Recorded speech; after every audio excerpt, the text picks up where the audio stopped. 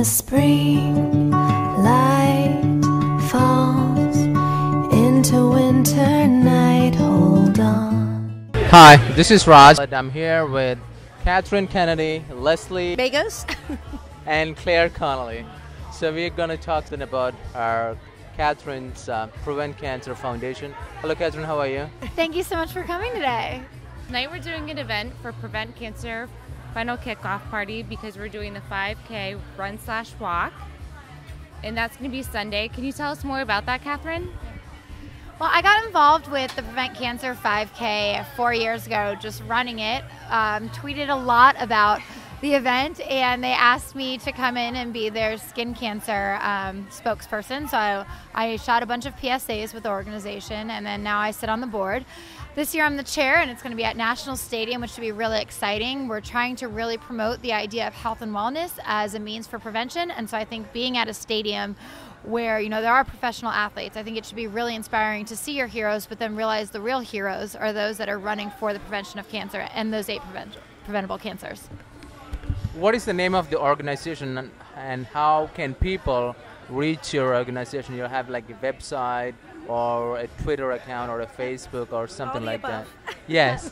So it's the Prevent Cancer Foundation. It can be found at preventcancer.org or at Prevent Cancer on Twitter, and we love social media, so we'll follow you back. You are the only organization in U.S. which is exclusively concentrating on preventing the cancer. So there's 8 preventable cancers ranging from oral cancer, breast cancer, testicular cancer, colon cancer, etc.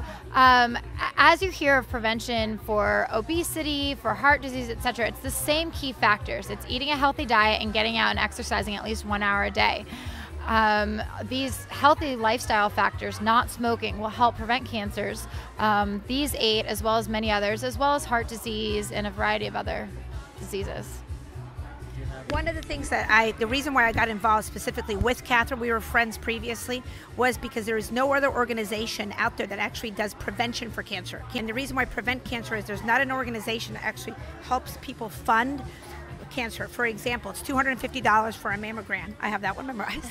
Then it's $10 for a skin graft or for a prostate exam, and then so forth. And all those are located actually on the website. So the reason why we did this fundraiser was when we started our prices at $10, we got sponsors that came in because a small contribution of $10 can actually help save one life. Saving one life will feel so good for your heart, and it could actually be a family member or friend. The chances of you not knowing a best friend, a close friend, a family member out there that does not currently have cancer or has ever been diagnosed with cancer, that's a cancer survivor, which of course we would love that to be the case, or they've passed away from cancer, the numbers are so high, and we're surrounded by this every day. So people could become aware and help people just by a minimal contribution of $10, or come and run the 5K race with us. I'm walking it, she's probably running it, but you can do walk or run, and every little bit helps toward the cause. And it's the only local organization that I know of that actually does a prevention toward a disease. What is the message for somebody who doesn't have cancer right now? So what are the precautions they have to take? I mean, just 1 or 2 sentences. So the Prevent Cancer Foundation is all about empowering. It's empowering you to get out there, eat a healthy diet, go out and exercise with friends. We actually have a program called Pets for Prevention. Get a dog and go run with your dog every day. Just be active, live a healthy lifestyle, don't smoke, and stay out of the sun and wear sunscreen, and you're on your way to prevention. Which is the major cancer in U.S.? Which is the highest percentage of cancer in U.S.? And how do you test for it? So each cancer affects a different demographic. We've all heard about breast cancer and the numbers surrounding breast cancer, but few people know that testicular cancer is the most common cancer between men 18 to 35. These are young men who are relatively healthy and have their lives changed. Prostate cancer is extremely high among older men. Cervical cancer among women, right now they have the HPV vaccine. Yeah. That's one way to protect yourself and prevent cancer and get those teenage girls to have the vaccine. Lung cancer, stop smoking. We've all heard about lung cancer. We're here to stop smoking. how many people actually are putting down those cigarettes and taking a stand and saying, hey, I want a healthier lifestyle. Oral cancer, just getting screened. Skin cancer, throw that sunscreen on. That affects people ages 18 to 80.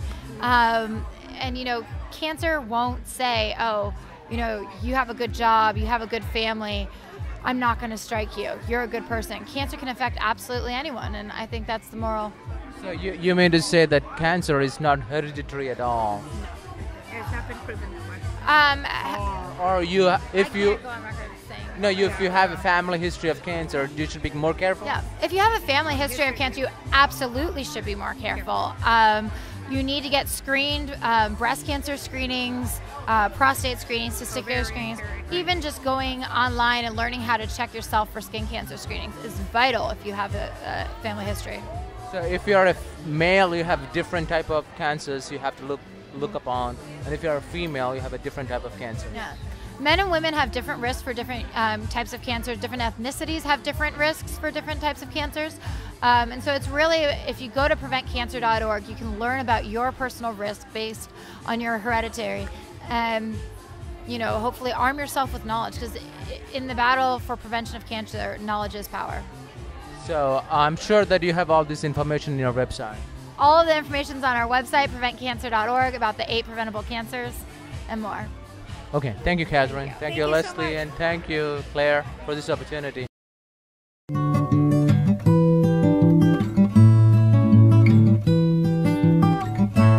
When the spring